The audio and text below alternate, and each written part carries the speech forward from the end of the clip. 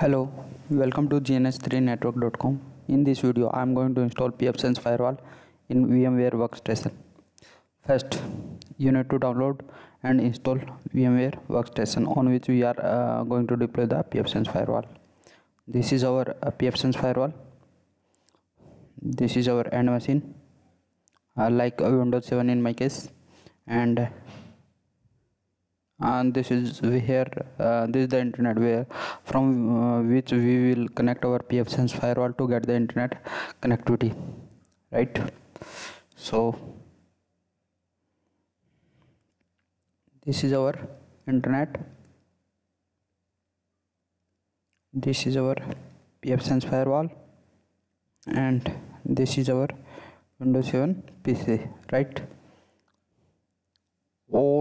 All of these devices are connected using the virtual network, right? Here we are using VMnet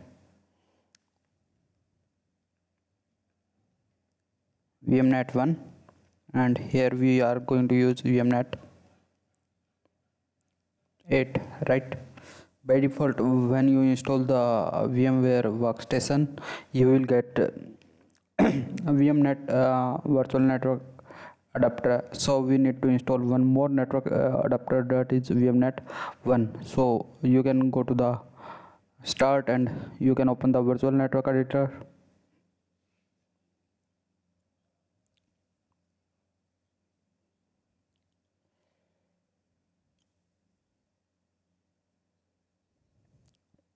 You have to click on the change settings.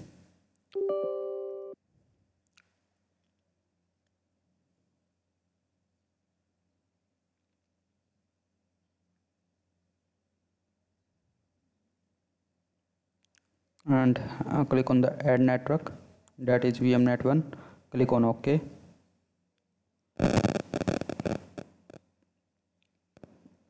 By default, DHCP is enabled on the VMnet 1. You have to go ahead and disable the DHCP service from this network interface, right? Click on OK.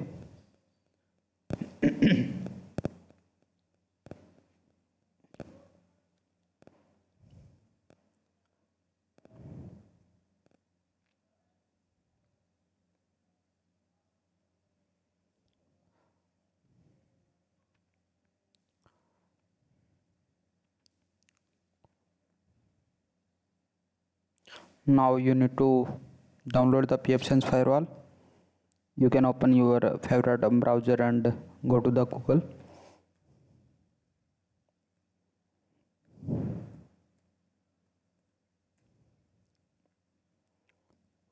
Type download.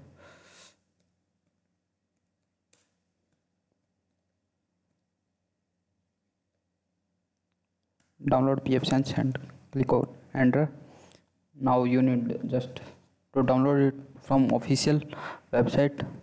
Click on the first result. For the simplicity, I will provide this link to the description of this video. You need to select the AMD 64 architecture, and you need to select the CD image, that is the ISO file. Mirror is the optional. By default, you can use the USB mirror, or you can select any one of these mirrors. Click on the download. I have already downloaded it, so I'm just cancel it out. Next, you need to extract this. You just need to right click on this and click on extract here.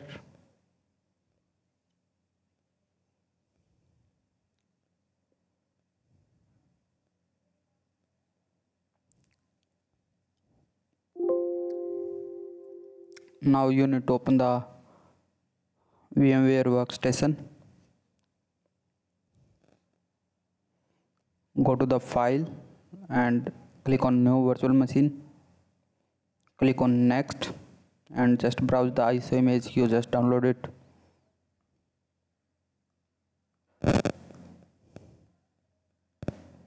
This Firewall is based on FreeBSD, Linux operating system. Click on next. Change the name as per your preference. I'm going to type pfSense there. Click on next. Now here you just need to upgrade the RAM. If you have the more number of the resources, I recommend to give to the 2 GB of the RAM and 2 core of the CPUs, right? And here you need to install the network adapter as per our this scenario. VMNet 8 is already installed, right? And we have to install one more network interface, that is VMNet 1. Click on add, click on network interfaces, click on finish, and this network adapter 2 will be our VMNet 1. Click on close, click on finish.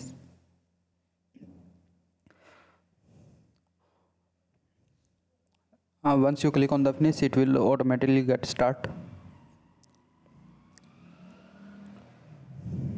Let's boot from the default settings.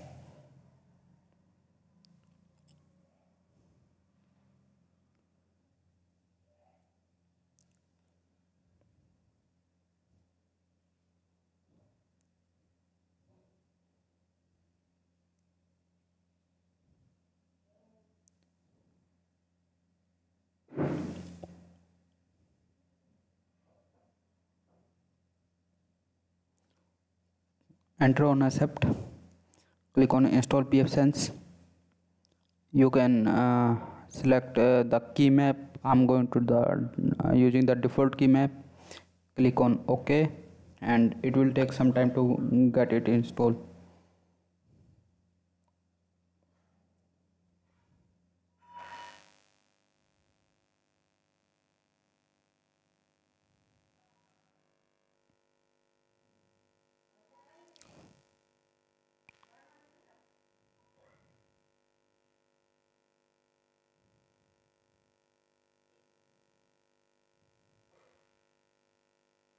So actually it is very recommended. If you give more number of the resources, it will take less time. In this case, I'm just giving the 2 GB of RAM and 2 core of the CPU. That's why it may take some time.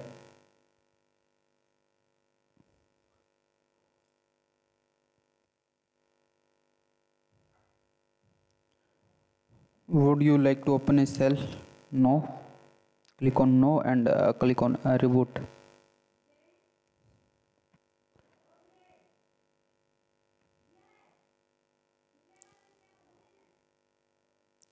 Now the pfSense firewall is getting boot.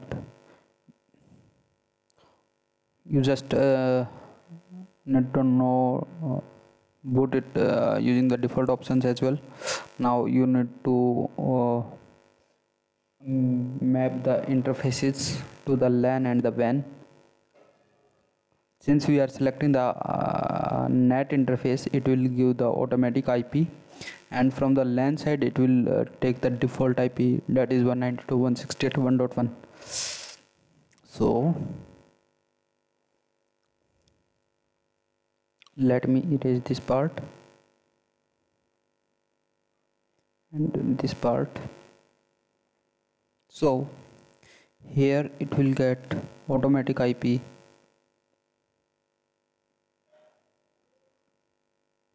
from VMNet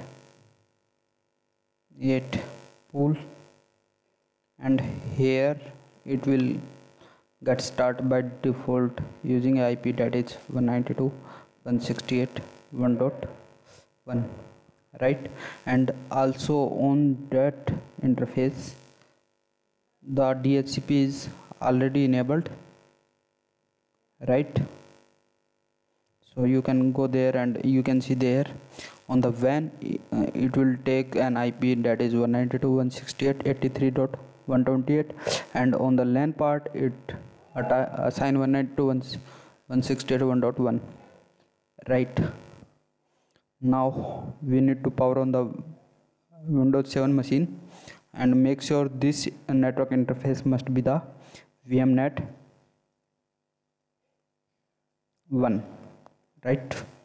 So go there and edit this network interface to VMNet 1, right? Click on OK and let's power on this machine.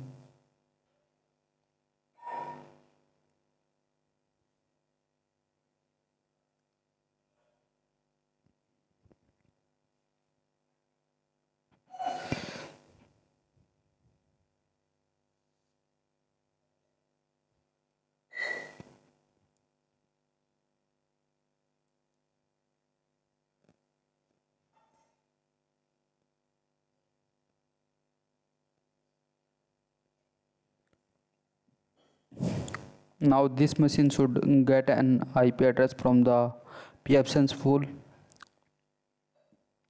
So let's open the CMD there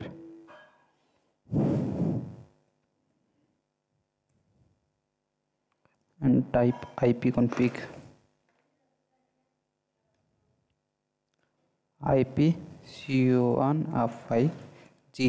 that is 192.168.1.100, that is from the pfSense pool, right? So let's minimize it and you can select the public network there and click on the close.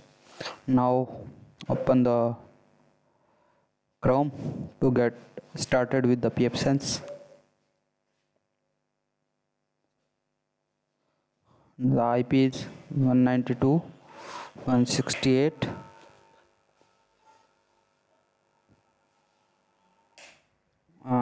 That is 192.168.1.1. Click on advanced and proceed to 192.168.1.1 and the default credential will be admin and pfSense.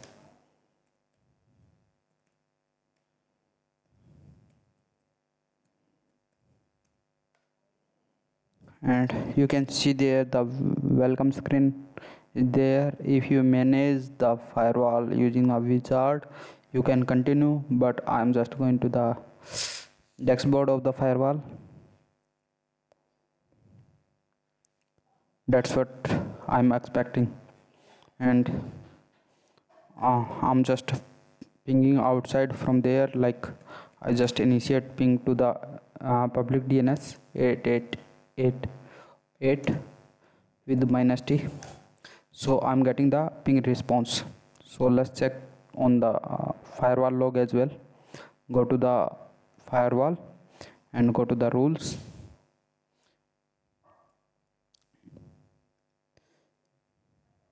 You can see there our from LAN to the WAN side all traffic is going, and this is the default rule which is created by default once you deploy the pfSense. That's why our traffic is getting allowed, right? So here you are seeing the warning that the admin account password is default. So it is also recommended to change the password before you deploy the pfSense in the production, right? You can go to the system and the user manager, and here you can change the password if you want. That's all. And this is over the dashboard where you can get you have the widget and you can install any of the widget from there. Like I'm just enable the firewall logs. So you can see there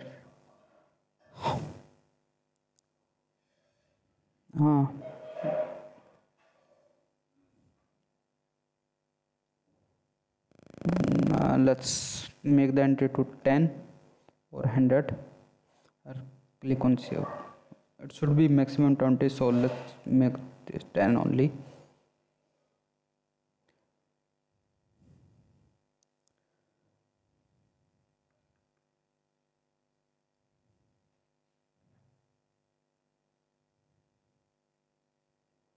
You can save. Maybe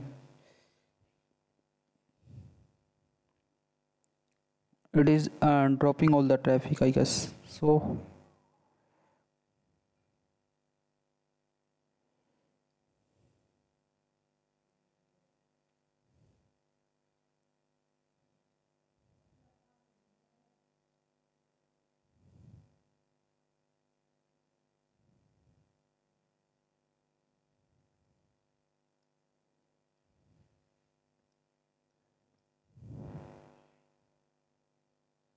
maybe the logs are not enabled on that particular policy, so let's check that rule.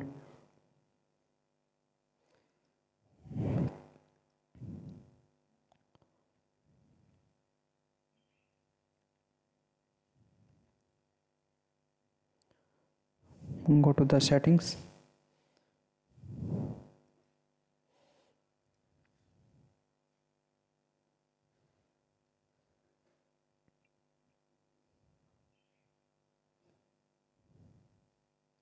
You can see there the 192.168.1.100 is getting allowed.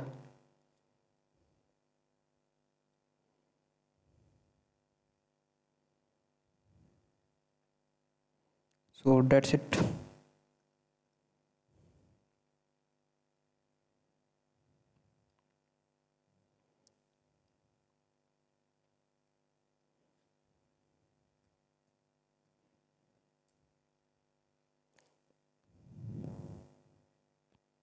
So this is the particular session which is getting allowed, and you can see there the bytes and the packets received and sent. That's for today. Hope you enjoyed this video.